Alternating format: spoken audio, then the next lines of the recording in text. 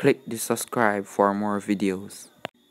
Today I'll be showing you how to iCloud bypass iOS 12.48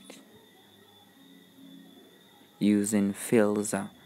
First thing you are going to need is to jailbreak your phone using CheckRa1n.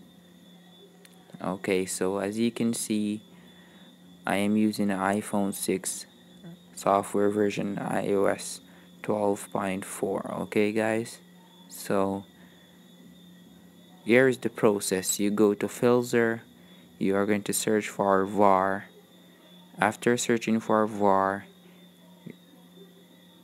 you are going to go to mobile, then library. After you go to the library, search for accounts. When you find the folder with accounts, remove all folders and files from there. That's how you do the iCloud bypass on your iOS 12.4 successfully. It will totally erase the iCloud from your iPhone. Thank you for watching my video. Don't forget to like and subscribe to my YouTube channel for more videos.